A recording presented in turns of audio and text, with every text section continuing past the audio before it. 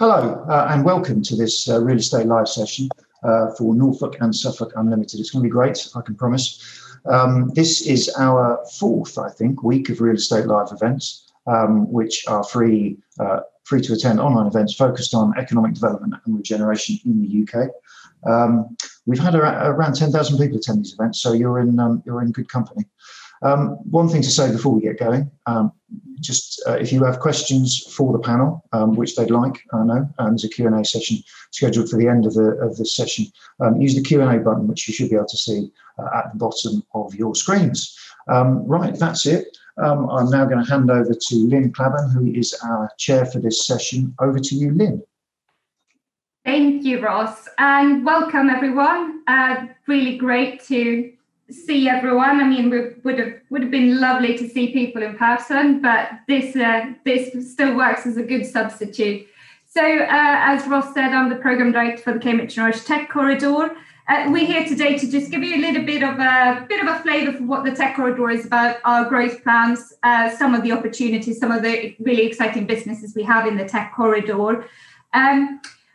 We will finish off the session with a bit of a Q&A. So if you do have any questions that are arising throughout the session, do please put those in the Q&A, and we will pick those up at the very end. Ideally, use the Q&A rather than the chat function, just so it's a little bit easier for me to keep track of things. So I'm just going to see if I can get my screen sharing correct, and then we'll get going. There we go. So, just to give you a really quick overview of the Tech Corridor, we are a publicly funded initiative set up to drive inclusive and sustainable growth and investment across the Tech Corridor area, which stretches the length of the A11, sort of connects Norwich, the cities of Norwich and Cambridge, as well as towns such as Bury St Edmunds and Thetford, as you can see on that map. As an organisation, the Tech Corridor works very closely with the private sector. So as well as delivering spatial growth and supporting and driving investment into large infrastructure and housing projects, we also run a whole raft of projects and programmes and activities that support the businesses that are already based in the region to increase their growth and job creation. So the Tech Corridor itself is not only home to some of the world's leading research and innovation clusters, focusing on the big challenges facing humanity in relation to food, health, energy and mobility, but we're also home to a really strong community of businesses and organisations that underpin these sectors. So obviously digital, ICT, but as well as engineering and manufacturing. Over the past few years, the Tech Corridor has seen significant growth and investment, both from the public and private sector, such as big international corporates that keep investing into the region, town fund deals and city deals. And although COVID-19 has had a big impact on our economy, both Norwich and Cambridge was ranked top in the PwC Good Growth Index earlier this year, as some of the economies that have been least affected by COVID were most likely to bounce back quickly and were also considered to be the most resilient to future shocks compared to all the cities in the UK. And one of the main reasons for this was the diversity of the types of sectors and businesses we have within the region. So alongside our research and innovation clusters and businesses, the Tech Corridor also offers what we think is an absolutely amazing place to live and work. The cities, market towns and villages and the rural natural environment offers a range of options sort of throughout your different stages of life. And in a post-pandemic world where work might look quite different, where people are increasingly valuing access to the outdoors, be that gardens, woodlands, coasts, the Tech Corridor offers that real work-life balance, all really within commuting distance of major cities like London and Amsterdam. So the mission of the Tech Corridor is to ensure that we take this holistic and inclusive approach to growth, that we not only support business growth, but we also create the communities where people want to live their best life.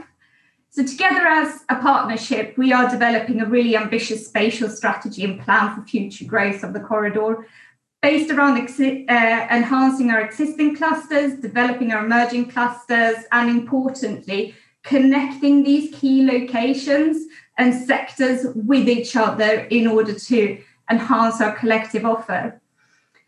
So today I have a number of speakers who have joined me really kindly, who will be telling you about different aspects of their life and work within the corridor.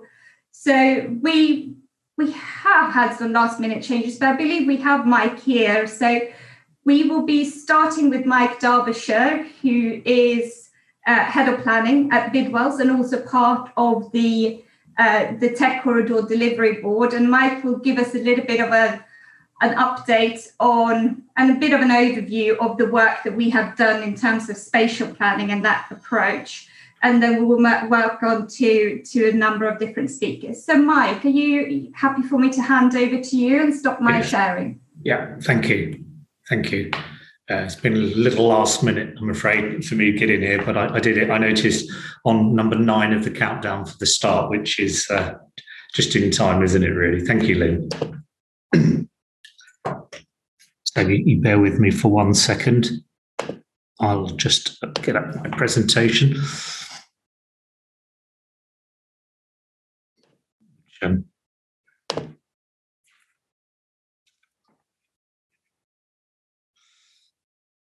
Sorry, it's not coming up at the moment. So that was always the way when I left it to the last minute, wasn't it? So, would you like me to share your presentation? If you would, Linn, that would be great. There's only a few slides, so.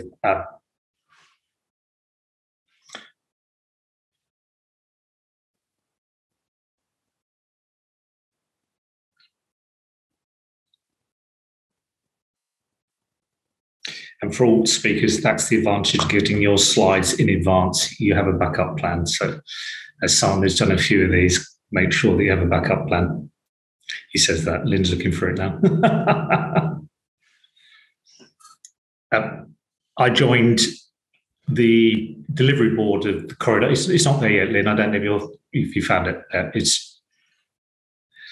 I joined the delivery board in 2018. I was asked for a number of reasons to join the board.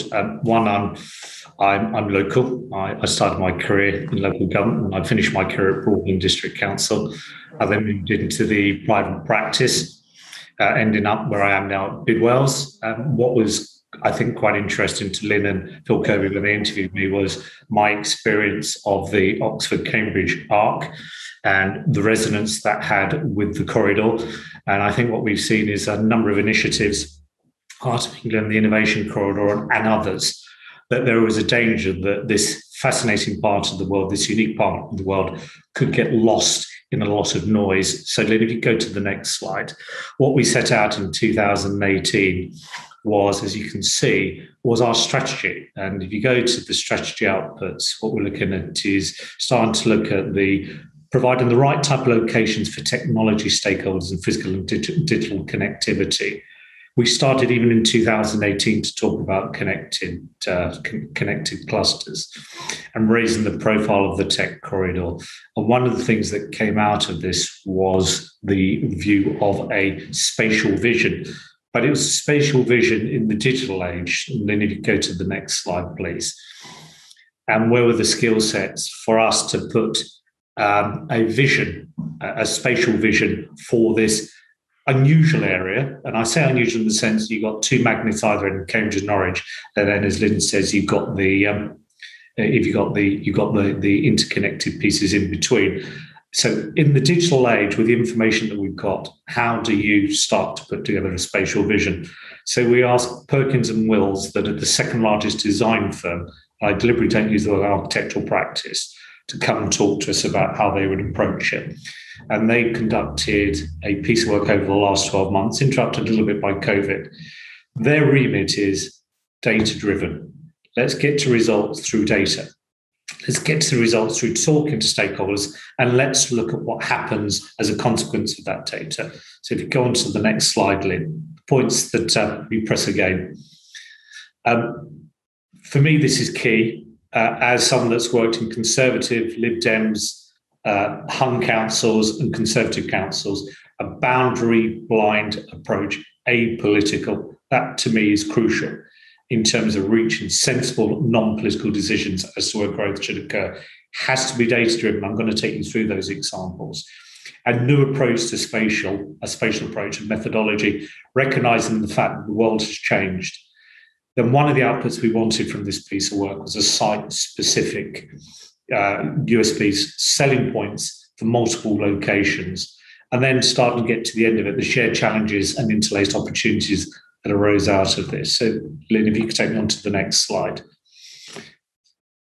So we started to collect the data that was driving some of the big themes that we've discussed. And if you look on this slide here, one of the things we're looking at is IT, AI, robotics, big data, and the evidence base that was connected around this. So the number of companies, the number of startup companies within these regions, where were they? Where were these clusters started to occur?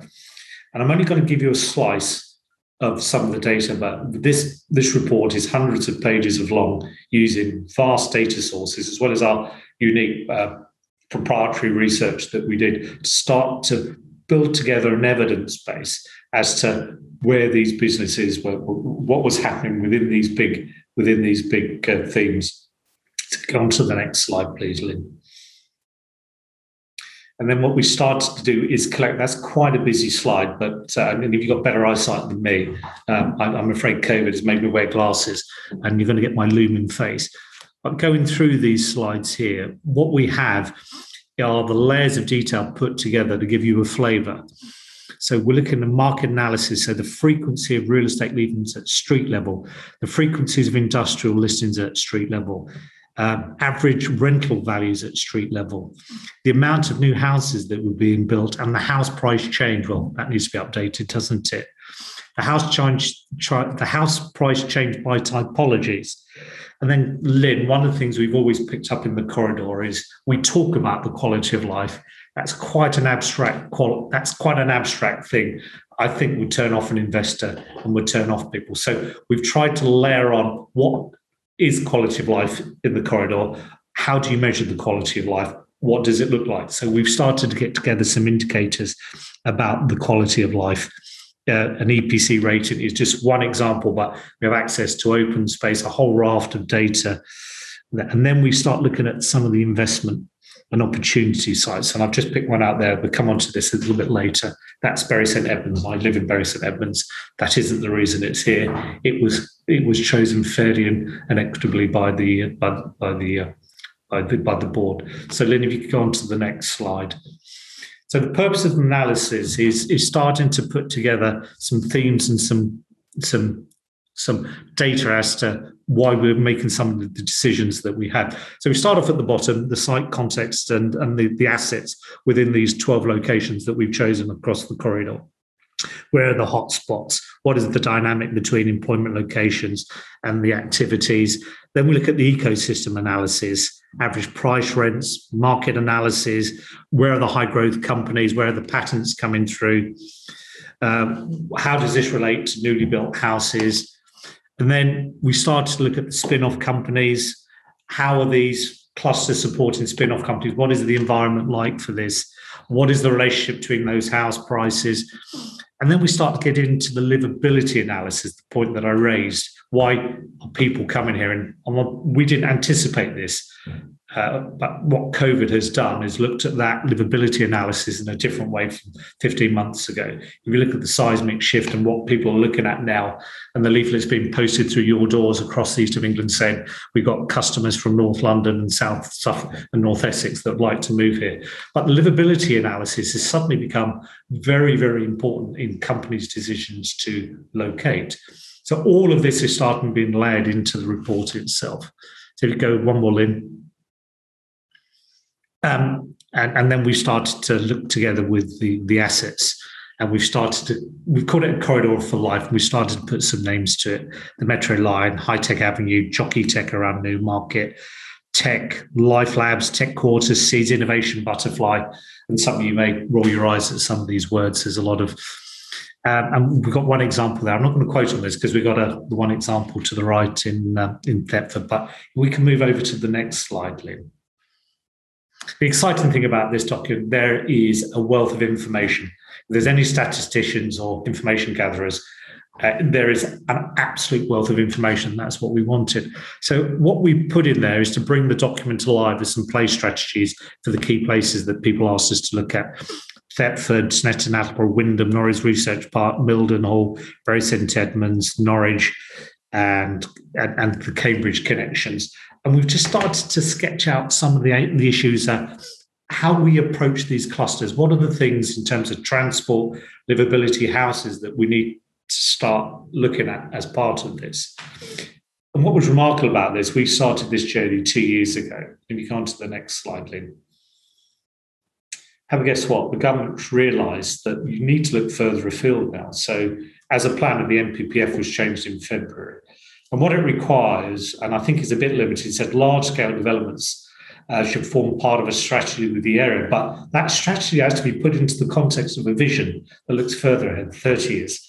So who is setting this vision document? How do you look at this vision document? Fortunately, you could call it fortunate or you could call it good planning. This spatial strategy is doing exactly that. It's giving the stakeholders within the corridor a vision to start looking ahead for the next 30 years as to growth plans, investment plans, and also an answer for government. So the question that some of you will ask me, Linn, if you come to the next slide, is what next? Well, that's up to the people on this call and the stakeholders. We've given them a spatial vision. It's come from a source of data, a number of stakeholders, but it is the raw material to start making informed decisions. And it is a vision for an area that isn't bound by politics, isn't bound by geography. We learned from COVID, COVID isn't bound by geography, COVID isn't bound by administrative boundaries. It's thinking about what are the clusters, what actually is the genuine USPs in the east of England and the tech corridor, and what do we need to make it grow? That's over to people on the audience. And I think, Linn, that was me, and hopefully I've kept to my time. You tell me if I haven't. Very good, nearly. Thank you so much, Mike. Really, really interesting to get your insights, and obviously you've been working very closely with us on this. So we'll hand over now to Emma Fletcher, who is MD of Evera Homes, but also part of our delivery board, to really pick up on that livability element of the tech corridor. Over to you, Emma. Hopefully no power cuts. Many thanks, Linn. Yeah, we just had a power cut, ironically. So I was asked to talk about developing a new point of view. I've been on the board for about a year. I joined just as COVID was kicking in. And more recently, in the last 2 months, I've moved to join a relatively new company called Evera. So Evera is about working differently in the east of England, and it's a company that's been brought together to develop both private for sale and affordable homes, but for Cross Keys, Flagship, Hyde and Longhurst. So it's a four-way joint venture between 4 housing associations. And the reason for thinking about this and doing this differently is a number of years ago, they decided that they actually wanted to be working up in the east of England and doing things differently. They'd taken a look at what some of the bigger PLCs were doing and also how they'd been experiencing their Section 106 allocations on site. So they decided they thought they had ambition enough to come together and do development and do it on a big scale. The ambition is to have 2,000 starts on site by 2025. We're currently just completing 60 units on site at RAF Upwood at Ramsey, and we've got another 481 to go. We've got a joint venture with Vistry at Littleport for 680 homes, and we start on or going through planning for a site in Lakenheath for 81 homes at the moment. So we're aiming big, and we also see the tech corridor and the areas between Cambridge and Norwich as being very clearly in our sights for investing in developing good, decent homes. We want to create new communities. One of our 4 housing associations will be taking on those homes, and therefore we'll have a long-term aspiration to actually ensure that we are building places that people want to live. So how does that then fit in with the tech corridor ambitions? Well, as Mike said, we've done an awful lot of work, and I only joined last year. And whilst Mike started at the bottom in the site context analysis, I guess I come at it a slightly different way. I'm looking at selling to the residents that will be moving into our home. And so I've been very much part of the livability analysis that has been undertaken by Perkins and Will. And for me, it's really about, why do people choose to live where they are? And it's weird things like, can you get takeaways? Can you get a decent school? It's those tiny little factors that make everyday life worth living, which have really come to the fore in COVID. And access to open space has to have been one of the key things that has really come out. So this is looking more into the livability analysis that has taken on. So we've plotted where the good schools are, where the catchments are, what physical connections are there. I mean, one of the key things about the corridor is the excellent transport links. And some of the market towns that maybe have been overlooked in the past for some big scale investment have actually got the most fantastic transport links by public transport. And taking into account all the move towards net zero, the use of the train line is just going to be invaluable for the corridor. For example, to get from Norwich to Cambridge on the train, it's about 1 hour 15. You get to Wymondham, it's 1 hour 5 to Cambridge, but back into Norwich, it's only 15 minutes. By the time you get to Thetford, it's 45 minutes into Cambridge and 33 minutes into Norwich. And at Brandon, it's 35 minutes into Cambridge and 45 minutes back up to Norwich. So to live in this area, it's fantastic. You could live here and you've got choices of employment, not just in the major two cities that the train line links, but also in the market towns with train stops in between. And I think for me personally, with the corridor's ambitions, I want to see more cycle connections along that way, not just for commuting, but for leisure use, and also to encourage more tourism into the area, taking a more sustainable approach and getting out of their car and maybe off the A11. In terms of the ecosystem analysis, Mike's touched on this. So there's a lot of growth opportunities for businesses, and then that's key to where people want to live and knowing that they've got access to jobs. And I think really this diagram shows that all the way along the corridor, there is plenty of access for growth of new jobs and opportunities for people who want to live here and work here. But the real key thing to this corridor is actually the cost of living. And that has to be seen in the context of Cambridge and its sub-region and then up to Norwich. And I think whilst there are opportunities all the way along, you can really see here how Cambridge is very expensive for many people.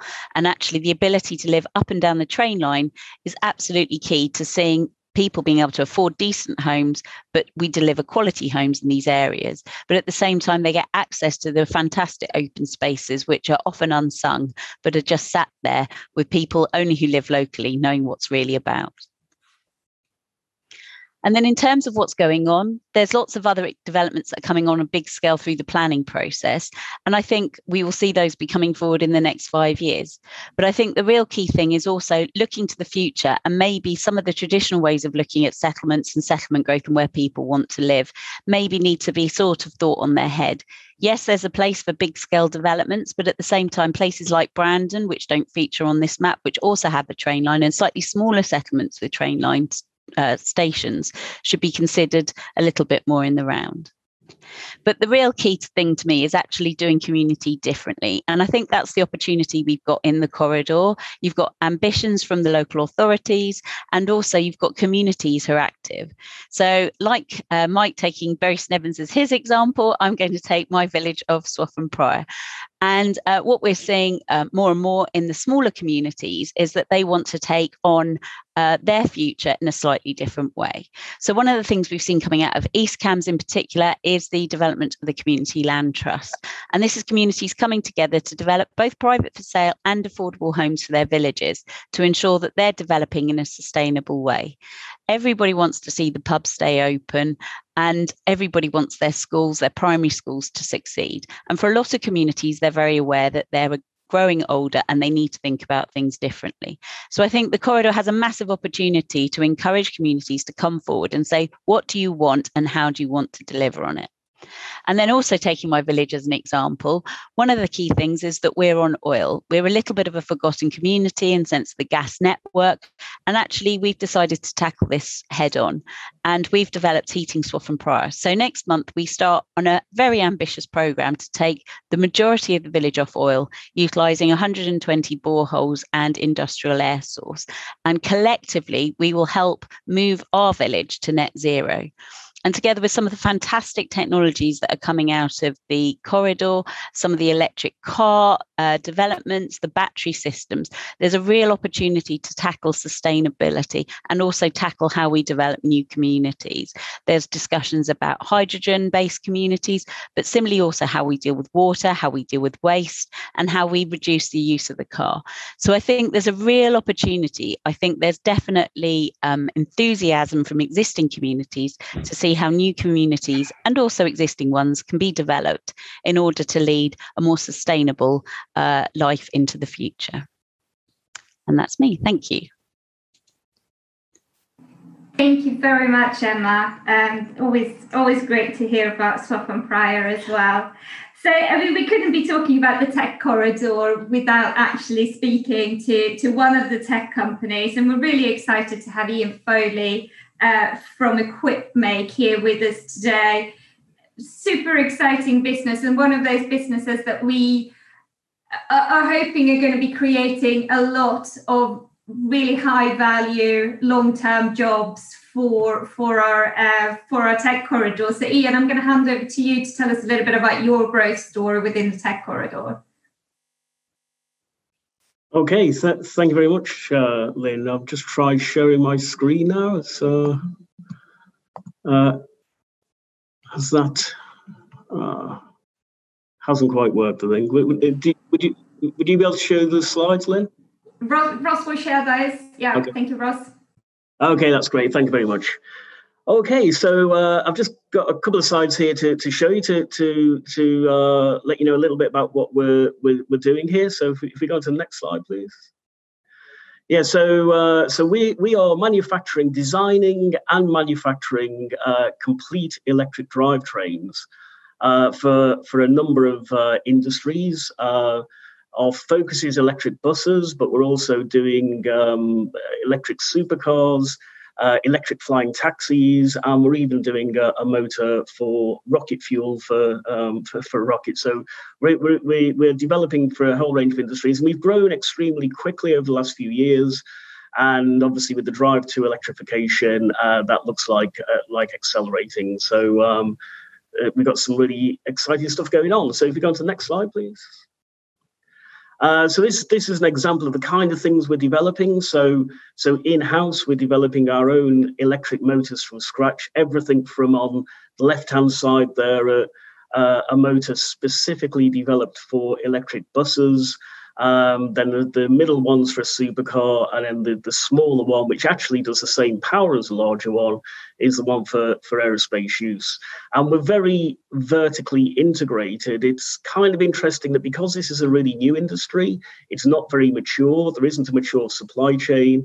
So what we've found is that we have to do more and more of it ourselves. And that's a benefit for our customers because they've got a single source supplier for a whole system. So we are doing a huge range of technology with a relatively small group of people.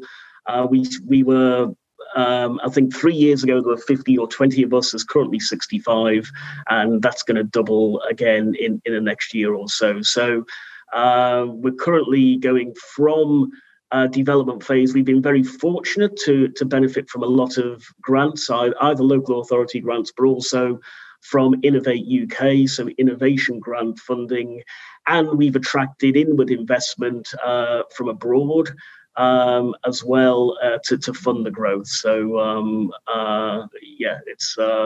we're kind of well on our way to growing the business into full manufacturing. Next slide, please. And we started in the Hethel Engineering Centre. That was a fantastic incubator for us. So we started at Hethel probably nearly 10 years ago with one unit. We ended up 3 years ago, we'd taken on about 5 units at Hethel, and we kind of outgrowing the site, but it was an absolutely superb place to get us started, and a fantastic facility. And so we then relocated at Snetterton. We needed to, at that time, we had about 20 people. It was obviously important to keep those people, but also the Snetterton location, again, is ideal for us, partway between Norwich and Cambridge. It was good for recruitment and retention of staff, and also for access to the rest of the UK. Norwich and Norfolk still got a bit of an outdated perception within the rest of the UK that it's kind of remote and difficult to get to. People seem to have forgotten that it's fully dual carriageway all the way to the rest of the UK. But it's surprising when you speak to people in locations such as the Midlands, etc., that sometimes they don't quite get that. So having a location right on the edge of the A11, easy access for the rest of the UK, makes a significant difference to us when we're talking to UK customers. So as I say, the Snetterton site's been absolutely ideal. We moved into 16,000 square feet there 18 months ago, but we're already planning our next phase of expansion, and we think we're going to need about another 100,000 square feet within the next 2 years, and we're currently just starting to plan that at the moment. Okay, next slide, please. So our growth is coming really as we move from R&D to manufacturing. So at the moment, we have, of our 65 people, we've got about 40 are engineers, and then we've got other departments, accounts, quality, etc. And we're moving from R&D into manufacturing. So we actually start supplying to as an OEM to a major European electric supercar manufacturer this year. And we have a number of electric bus projects. We're supplying a major company in Argentina. We're supplying a company in Russia. We're supplying someone in Barbados. So we've got a global customer base, but also we're ideally placed to participate in the government's plan for 4,000 new electric buses in the next 4 years. But also retrofitting buses. This is a huge opportunity. There's 30,000 buses in the UK. It's half the price to retrofit a bus as electric as a new bus. So we've got huge interest in our retrofit program. And again, we'll have about 4 vehicles on trial this year, and we expect to start rolling that out next year. And that's gonna be the core of our growth, really, is the bus market in the UK and abroad. And so for that, we need significantly more space and also significantly more people. So we will be growing from our current 65 to in the order of 120, 130 people within the next 18 months.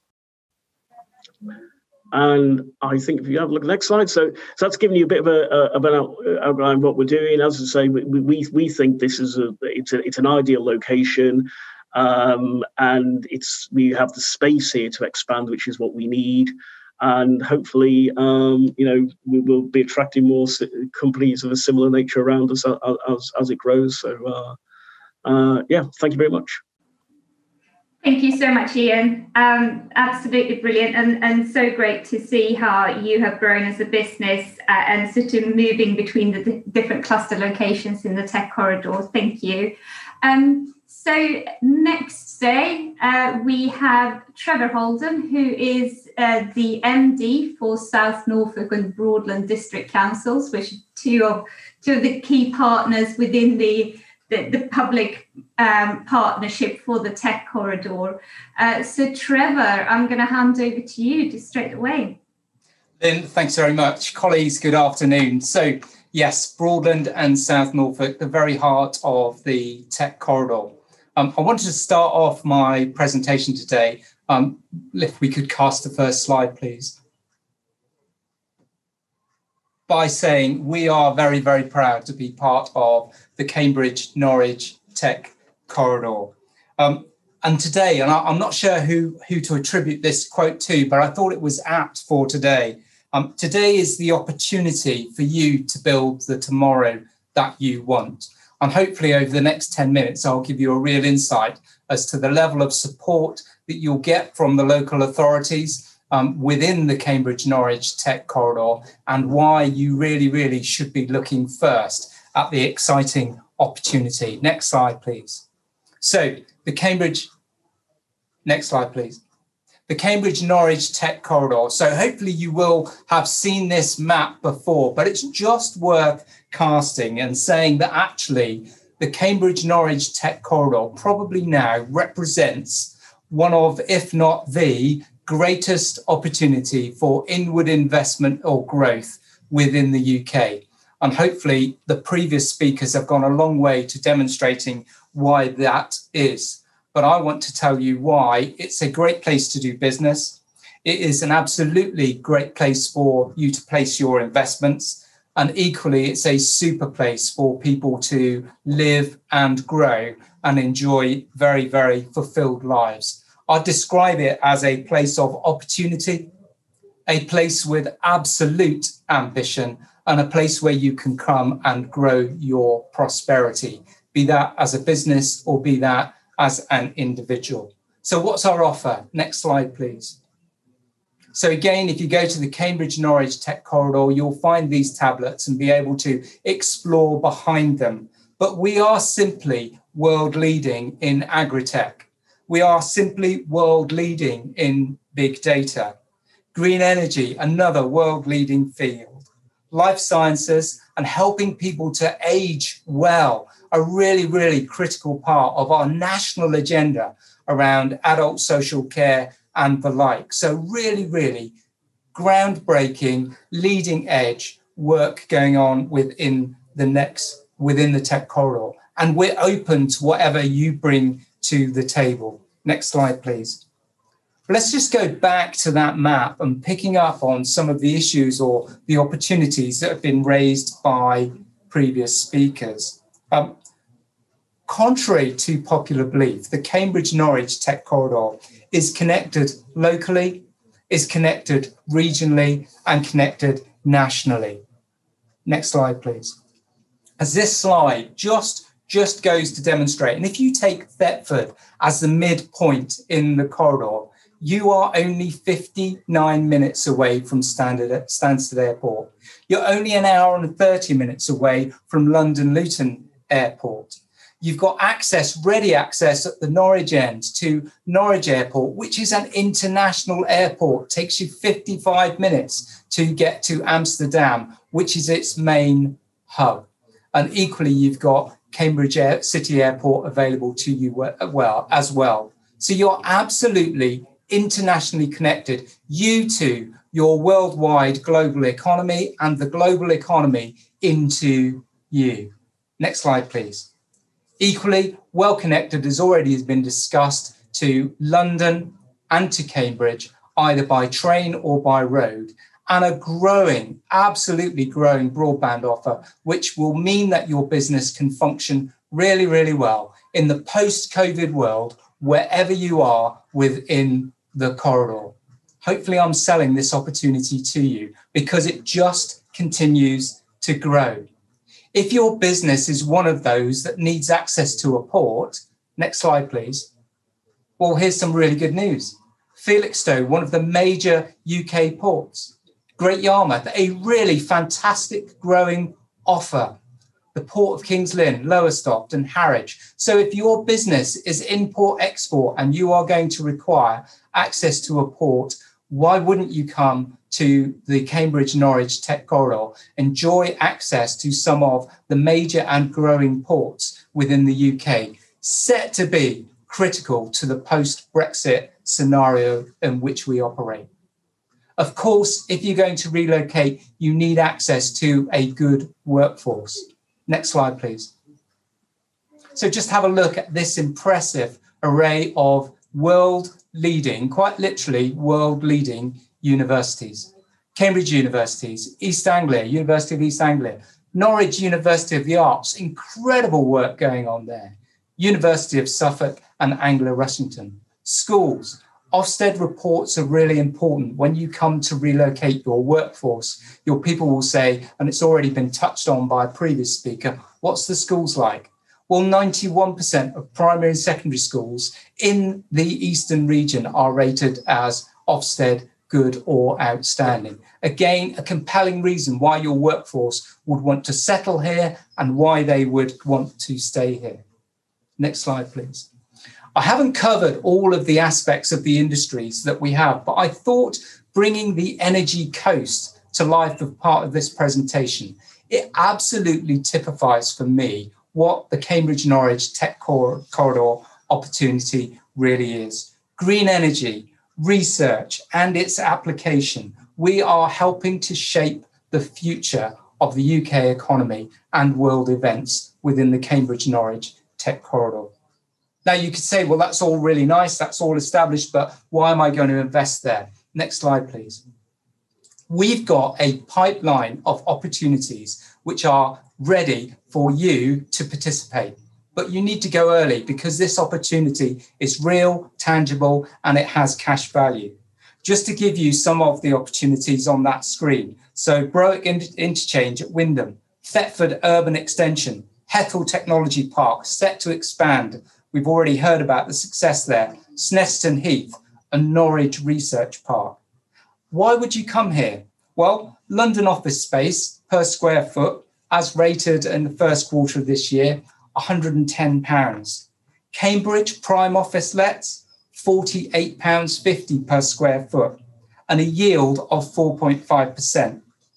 Norfolk, £17.25 per square foot, and a yield of 0.65%.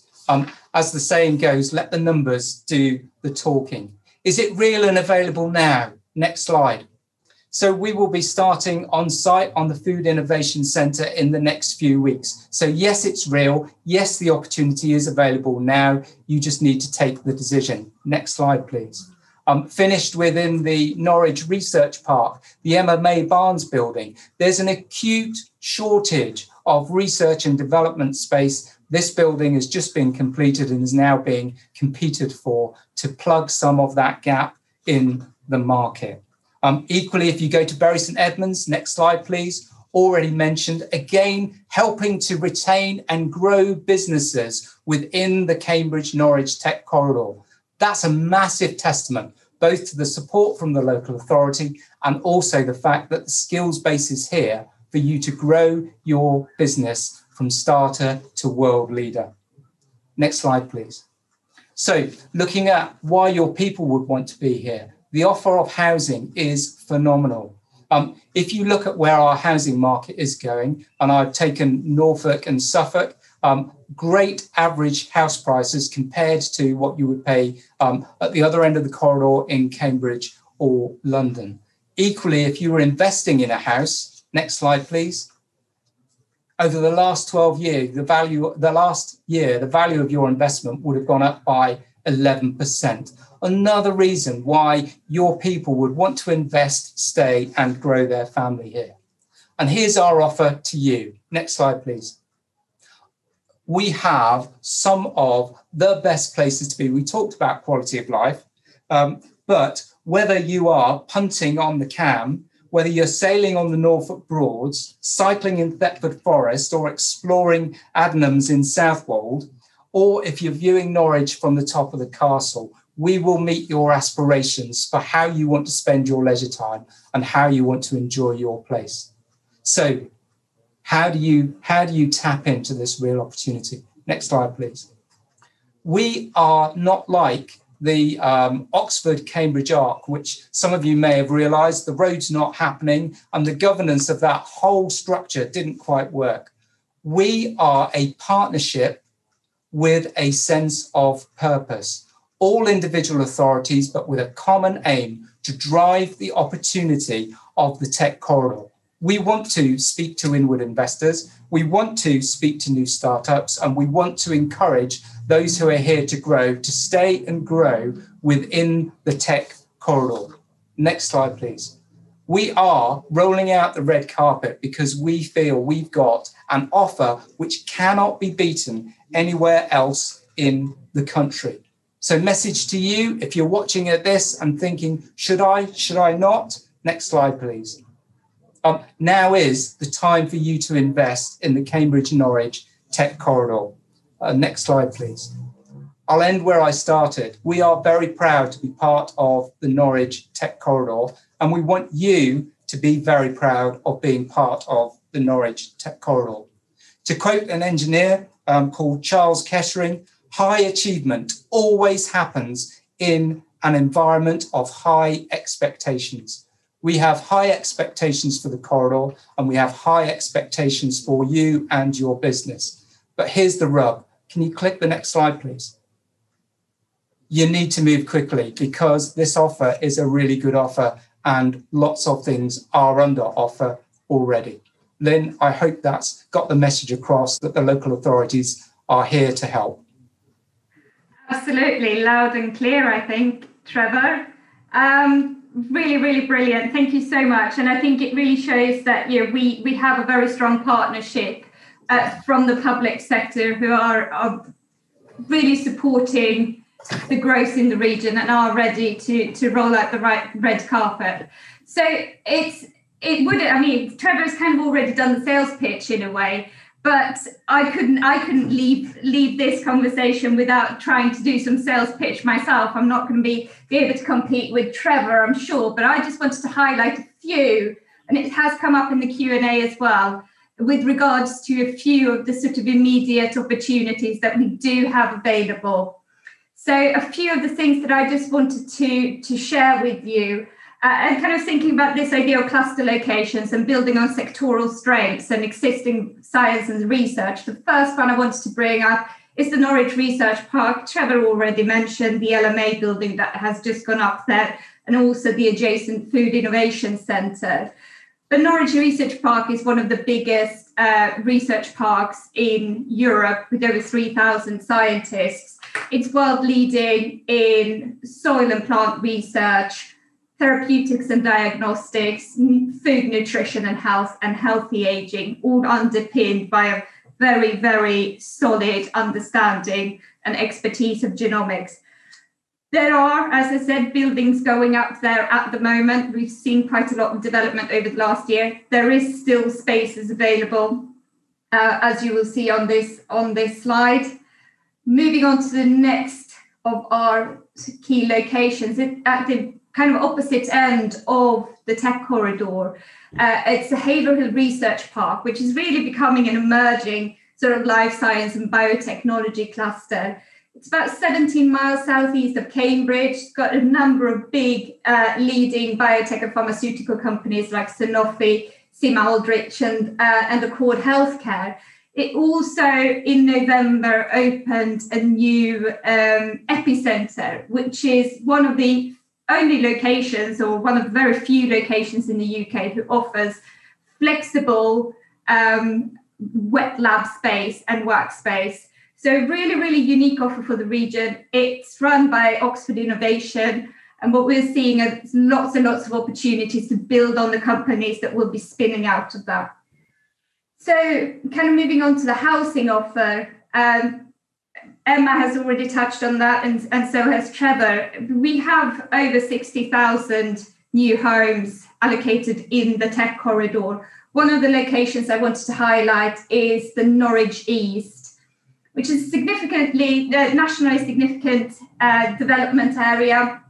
It is pretty much in the centre of Norwich City. It is within walking distance of the train station, and there is space for about 4,000 new homes, as well as employment space. The master planning for this location for this site is currently underway, and it's supported through the town fund deal. The next one to show you is two locations. So the Thetford Sustainable Urban Extension, obviously just on the outskirts of Thetford, just by the A11. As Emma was saying, it takes about 38 minutes on the train from Thetford to Cambridge North. It's 5,000 new homes. The first phase is already under construction. I think about 700 houses have been built so far. Again, a really, really exciting opportunity in a really, really lovely location. The next one is Attleborough. 4,000 new homes that's there as well. Very good access into Norwich, but also importantly, it's worth bearing in mind that Atterbury is very, very, very close to Snetterton, where Ian Foley and Equipmake have their business, as well as Lotus, who are also expanding significantly and creating a lot of new jobs at their site at Hethel. The first phase of Atterbury's Sustainable Urban Extension has been acquired by Homes England, and we're hoping to see some really exciting things happening on both of these housing sites. So that just gives you a little bit of a flavour of some of the things that are here right now, for both for businesses to come in and expand, but also for investors to come in and pick up. I know we're short on time and we want to do a few questions that come through the chats, but if anyone has any questions, if anyone would like to discuss any of these things in any more detail, please just get in contact with us, and we will be happy to share any knowledge and to speak to you about any inquiries. So I'm just going to quickly see if we can get the Q&A box up. Here we go. So we've got a few questions, and I'm going to put these out to some of my speakers. And the first one, probably going to direct this at Mike, I think. It's how can the tech corridor learn and benefit from the development of the Oxford to Cambridge ARC spatial framework? Yeah, What do you think, Mike? Should we take it on its head? I will split this into two elements. One is political leadership, and you're probably seeing across the ARC now a reaction with the change in leadership in Oxfordshire from Conservative to Lib Dem, which I'll say this was on the back of a slight anti-development programme. You are having significant resistance from local stakeholders in terms of development and the aspiration for it. 23 authorities. I think you have with Trevor, who's in charge of 2 of the authorities, a very different approach to development in the region, i.e. come in, you're welcome. The second point is and this is a little bit more prosaic, we had a parcel of land on the Science Park that we sold in conjunction with Knight Frank.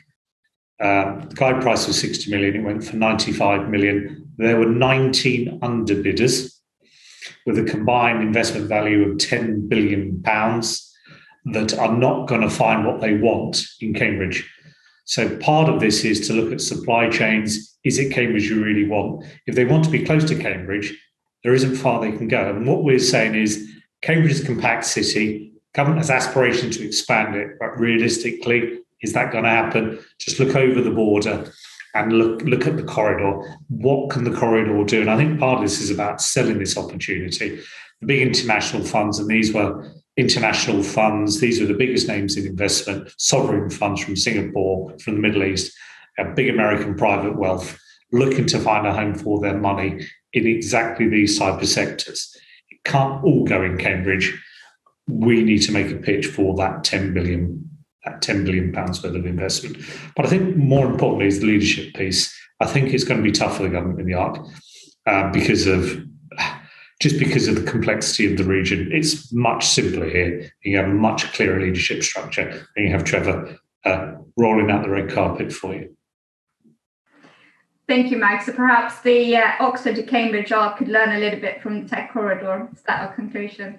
Don't have a spatial vision yet, do they? They're behind. There you go. Yeah. Excellent. So we've got a next question here, again from an anonymous attendee. Great to hear that the tech corridor is working with housing developers. Housing developer to match up demand and supply. What are the main opportunities for developers in the coming years? I think we've kind of covered that off fairly well, but if there are any further questions on that, like I said, don't hesitate to get in touch on that. Bob Eden is asking, I see somebody very positively and successfully redefining the old flag of normal for Norfolk. Is this all happening alongside a retained food growing sector? Do we have any one particular who wants to pick that up? Trevor? Yeah, so just picking up on a touch of the last question and endorsing Mike's response.